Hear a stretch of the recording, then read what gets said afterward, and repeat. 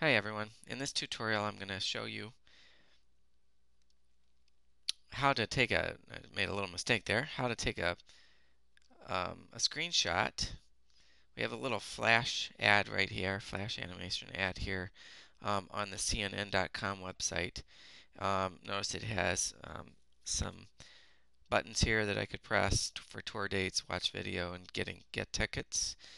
Just a real simple ad. It's an effective ad if you like the Bon Jovi group. And someone from my day when I was growing up. And but if I right mouse click on it, notice I don't get the save picture button. Or so how do I get a picture of this? I'm going to use the screenshot method. Um, so in the top right corner of the keyboard, there's a button called Print Screen. I'm going to hit that button.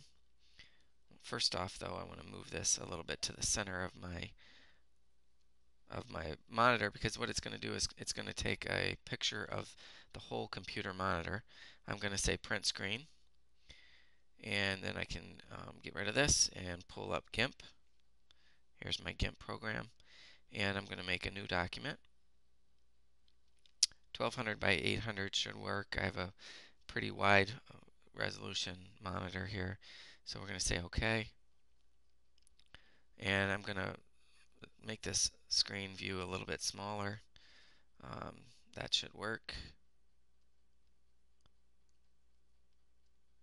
There we go. And notice I have my layers over here.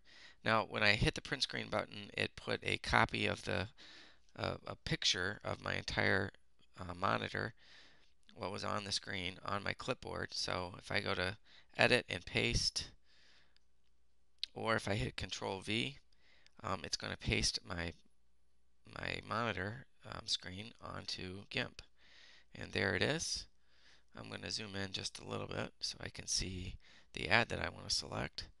And there we have it. There's my ad. Same ad, but now it's an image. I'm going to use the crop tool. So again, we have our toolbox. Here's our crop tool. And I'm going to crop out just the advertisement. So we're going to go in on the crop tool there. We're going to make sure we have our selection. Make sure that the current layer is not selected. Probably want to anchor this floating selection into a new pasted layer. And I have my selection, I have the ad. I can now hit the crop button, and it's going to crop down the entire ad. Um, and there's my ad. I have a picture of it now. The last thing I would need to do would be to save it. And I could save it as a JPEG, or I could save it as a PNG file. Bon Jovi. There's my Bon Jovi image. And we'll say save.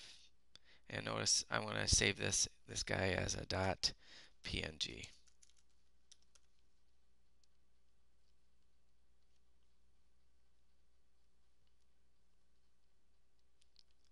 I'm going to export and save. And that's it. Now I have a Bon Jovi PNG, and I've taken a screenshot, and you should be able to do the same thing with advertisements that you find for this project. Thank you, and we will see you next time.